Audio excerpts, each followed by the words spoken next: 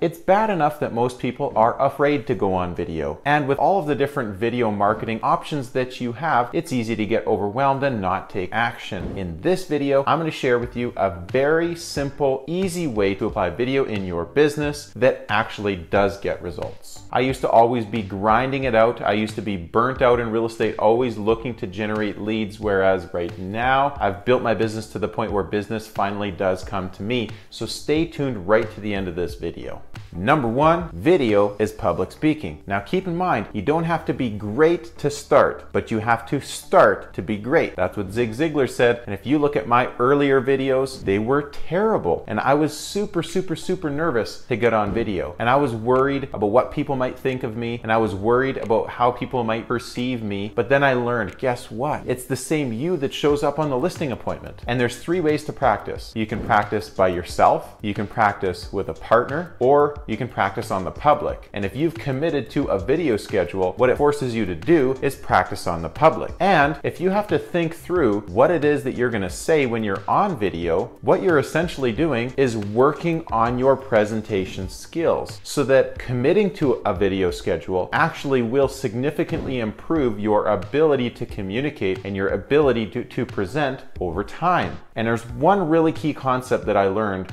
through Dale Carnegie public speaking training, which I highly recommend, and it is just simply talking about the things that you really know about. And so yes, you need to have a structured what to say next, but you also need to bring your personal experience to the conversation, which is what helps you finish what it is that you're going to say with confidence. And leave this note: if you put on video and you don't think people are going to like you, well, technically, doesn't that really save you time going on the appointment and getting rejected anyways? And if they do like you when you get on the appointment, you don't have to sell yourself. Now all you need to do is sell your services.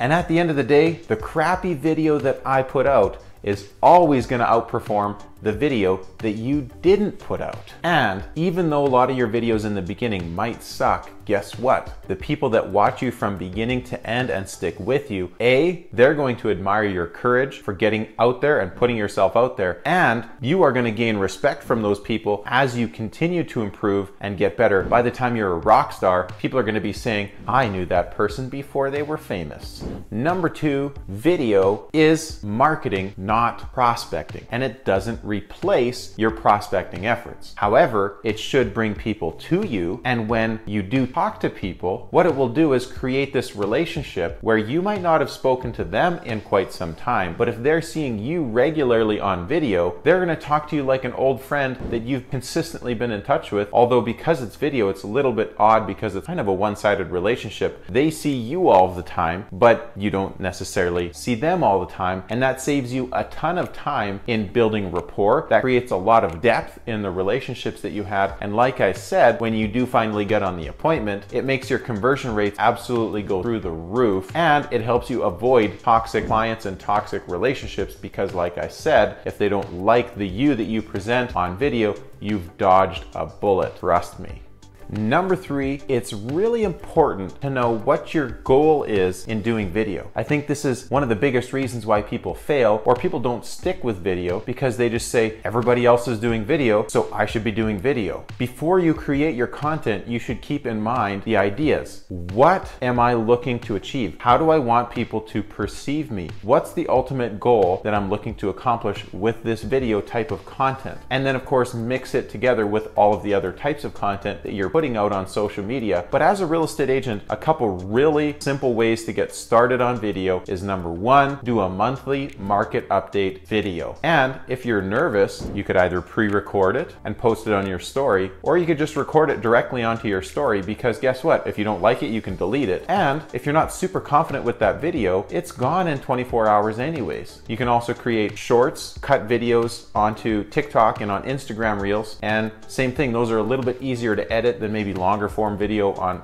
YouTube, kind of like this. You could also do a live video talking about, the real estate market or the stats, but make sure that you're not just rattling off the numbers. Make sure that you're speaking to your experience. You say listings are up, sales are down, And here is a story of how that's reflected in my business recently, and an example where people will more likely engage into that type of conversation, and it's a lot easier for you to speak from that conversation because it's something that's very personal to you and it's something that people can relate to. One of the other things that I recommend for one of your first videos, if you haven't done video before, is to actually invest some money and to spend some money to hire a professional videographer that's going to create some really great B-roll. They're going to create some really great cuts. They're going to work with you sort of get over those nerves that you have doing your first set of videos, and they're going to chop it all up and they're going to make you absolutely look like a rock star, which is what I call your video debut. And what you do with that is, of course, you post it on all of your social channels, and then you might even spend some money boosting that property to make sure that everybody that you know of sees it, because it's you in your best light. And people are, of course, more likely to share and help promote that initial first video debut as well, because it's novelty. They haven't seen you on video before and they're super pumped up about the fact that you look like a rock star online. So you're going to get a lot of really great engagement from that. And then on a move forward basis, you could start to leak out the different types of content that you want to create. And then constantly when you're out in the marketplace, if something pops into your head that's a question that people always ask, write that down in the notes section of your phone so that you know that could possibly be one of your next video topics. And ultimately, I think what's most important with all of this is that when you choose your strategy, make sure that it is something that you know for sure confidently that you can stick with long term. And so splash marketing is something to help get you started, but the monthly market update video speaking to your personal experience is something that you can do monthly, and you can actually forget about it for the rest of the month. And that's just to get your feet wet with video and doing it consistently so that it will evolve over time as you continue to add more layers to it. So are you using video for your business? If not, why not? Let me know in the comments. If you are, which platforms are you currently using?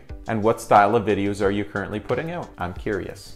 Number 4, understand what your primary social media platform is, because when you know that, you will then know what type of content will best perform on that channel, and or the other way around. If you're looking to create a specific type of content, you will then know which channel you should focus on, because you will know that type of content performs best on this type of channel. And always have one primary social media channel, and you can take those videos and repurpose it, or cut those videos and put them and blast them out, repurpose them to other channels, but you do have to have a primary channel. I've actually written down a number of videos that you might be creating to help sort of jog your memory, to jog your mind on this. So whether you're creating tutorial videos, tips and tricks, commercials, how-to videos, frequently asked questions, TikTok shorts, vlogs, YouTube channel, interview style videos, or podcasts, determining which platform you use is going to be super important. Because as an example, I've opted recently to use YouTube as a platform to put long form video together to promote what it is that I do for other real estate agents and partnering with them and supporting and training real estate agents. I've wanted to do that for a very long time, but YouTube can be a very time consuming platform to be involved in. It is a bit of an animal to get some success and some traction with YouTube. It's a big time commitment, whereas TikTok might be a little bit easier to get started on, but even TikTok can be a huge investment of your time. I like YouTube because if you post a video on there, that video can perform for you for years and years and years to come, because it's essentially evergreen content that people will be searching for years after you posted that video. TikTok, however, of course, as you know, you could really go viral on TikTok, and TikTok is also probably the easiest video editing application out there that is very engaging content. Now, depending on what, again, your goal is with the content you're putting out there, are there a lot of people in your market that are engaging on TikTok, and what are the demographics for each platform? There might not be as many home buyers and sellers on TikTok as there might be on Facebook or LinkedIn or Instagram. But if you invest your time on that platform now, it could serve you long term. Number 5,